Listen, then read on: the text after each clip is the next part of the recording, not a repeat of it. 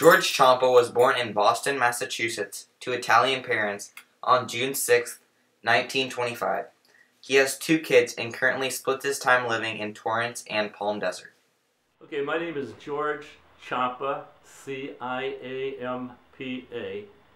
and that's pronounced like C-H-A-M-P-A. It's Italian. My parents were immigrants from Italy, so I'm first generation. I'm FBI, which is full-blooded Italian. What do you remember most about your early childhood? What happened to me as a child, at 5 years old, I attended a cousin's funeral. She was like 8 years old when I was 5, and it was very, very emotional. I remember the graveside services when they were lowering the casket in the grave, and my mother, who had lost her voice before, her voice came back as she screamed, "Teresa," when they were lowering the casket. And I have never forgotten that. Despite growing up with an extreme fear of death, George Ciampa enlisted in the United States Air Corps. He was reassigned, however, to the 607th Grave Registration. After being reassigned, he was put on a ship headed to England for training. Going overseas on this ship, we were down in a hold where we ate and slept in bunks that are close together, and the latrine, which is the Navy calls it the head, the Army calls it the latrine, is at the top of the stairs, which is called a ladder in Navy terminology. Well, the toilets that overflow and the urinals, and they come down the steps into the hold where we had to stand up and eat at these counters. The floor was slimy black, so you know it was no great trip going over there. In fact, I have never been on a cruise ship. We landed on D-Day, but there were 4 of us platoons left, so 2 platoons landed on Omaha Beach and 2 platoons landed on Utah Beach. So our job was to gather the dead, but before landing, we were broadside to shore, and so when we got off of that ship, we got off in the rope ladders opposite the side from shore, but all the time we were there, we could hear the artillery. They call them screaming Mimis. They're the 88 caliber artillery shooting at all these ships, and we could hear them. You could hear them screech. That's why we call them screaming Mimis. And if they're not hitting you, you can hear them screaming. And so. What was your first order of business after you landed on Omaha Beach? Our first job was gathering dead paratroopers, because paratroopers in error came down in a channel, and they were weighted down because they had grenades, they had rifles, you know, they had all this stuff on them, and so the parachute come down over them, they drowned. And so we picked them up and wrapped them in their parachutes and buried them. What was it like in Belgium at the Battle of the Bulge? In September, late September, the artillery was behind us. And we call them long toms. And they'd be shooting over us. And our planes were coming over us. But then the weather got bad. And then these guys couldn't fly that easily, the fighter planes, although they were bombers coming over.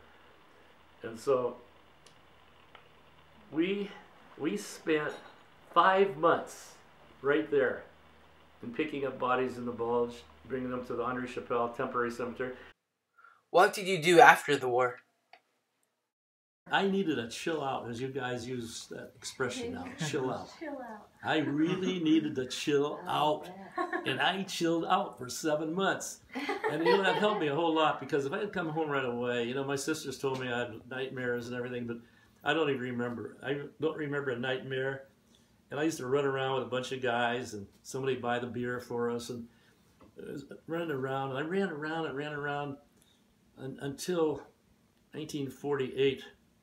I decided to go. I hated high school. For one thing, I was too little, and I wasn't in any kind of sports because I was too little. And And so I decided one day to go to college. After graduating from USC, George Ciampa went on to develop one of the first condominiums in the state of California. I had a guy friend, and he was a big developer, and he said, "George, why do you want to do an investment group and give away all your money?" He said, I'll get you the financing, and I'll build the building for $20,000. I had experience doing some building, by the way. My brother was a contractor, and so I was going to build it, but when I got him, I thought I had an angel. It turned out to be the devil. Oh, yeah. And he really shafted me. And it's a long, long story, but he was able to take that building away from me. Oh. A condominium. One of the first 3 condominiums in California. And after that, George Ciampa went to work for the LA Times. And then,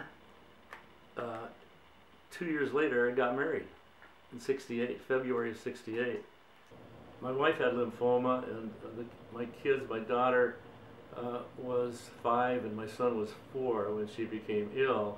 And she lived for 5 years with treatments, you know, losing her hair and going through all of that. And so when she passed away, my daughter was 11 and my son was 10. And but for 5 years before that, I was sitting on a keg of dynamite because they said she was going to die in like 6 months. Well, she lived for 5 years. And my wife was a very devoted mother, unbelievable, and a genuine wife. And she was from Montana. So when my kids got out of college, or excuse me, when they started college, first my daughter and then my son, then I was free. So then I started dating, which was like 10 years after my wife died. She died in '81. I started dating in '91. And so then I met my wife now, that was a widow, and she had 3 older kids because she got married when she was 18, and I didn't get married until I was 42. So my kids younger than hers, but my kids now, my daughter just turned 46, and I can't believe it. And my son, January 2nd, turned 45. And I just can't believe they're that old. But you know, we're very close, of course, and they had a hard time with their mother dying, even in years, in teenage years, and even past then, and they've had psychiatric help. They didn't realize their mother was dying. And I used to take them to the hospital down here, and they couldn't go in the room. They wouldn't allow children in. They had to wave. She was up on the 7th floor. They had to wave to her, you know. And so I never told them that she was dying. I just told them that she was very ill. And then when I came home from the hospital one day and told them their mom was in heaven, you know, and so it's a little hard for me to talk about that. Anyway. George Ciampa is a U.S. Army World War II veteran of 5 campaigns in Europe, including D-Day and the Battle of the Bulge. He has formed a non-profit organization appropriately named Let Freedom Ring, and has developed 4 documentaries with notable celebrities like Jon Voight. George's strive to educate the modern generation about the true prices of freedom have been unprecedented, and he is currently in the process of authoring 2 books. His sacrifice to this nation easily marks him down in the history books as a true American hero.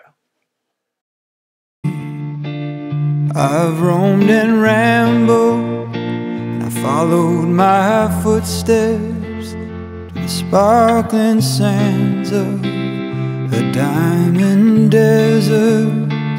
And all around me a voice was sounding, this land was made for you and me. This land was made for you and me.